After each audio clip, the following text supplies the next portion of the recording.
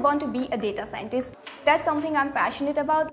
I want to bring a change in the medical aspects. Data scientists do collection of the data, then they analyze the data, and then they transform the data into meaningful conclusions. Algoma is unique because we get a chance to do one-on-one interaction with professor, and that's the best part. The need of computer science graduate is huge. Nowadays, the industry demand is changing every day, and Algoma is adaptable. Algoma is changing its course content, changing the degree programs, and giving several certificate courses that the industry is actually looking for. Personalized learning is the hallmark of Algoma's university experience. Algoma is offering the accelerated second degree.